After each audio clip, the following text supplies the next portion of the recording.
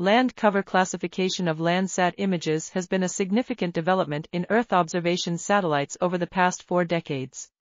This paper reviews the advancements in land cover classification methods for Landsat images from the 1970s to date and highlights key ways to optimize analysis of Landsat images.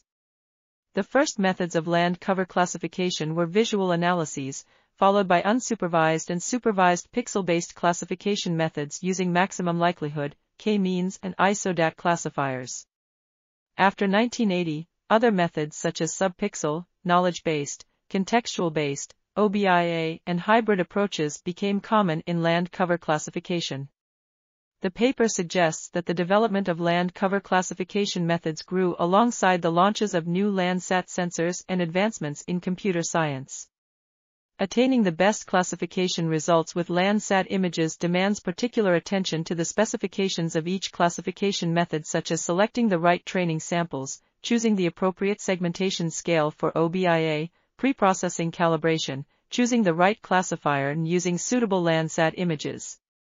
The paper highlights that all these classification methods applied on Landsat images have strengths and limitations, and more research is needed on the application of hybrid classifiers as they are considered more complex methods for land cover classification. This article was authored by Darius Phiri and Justin Morgenroth. We are RTCLTV, links in the description below.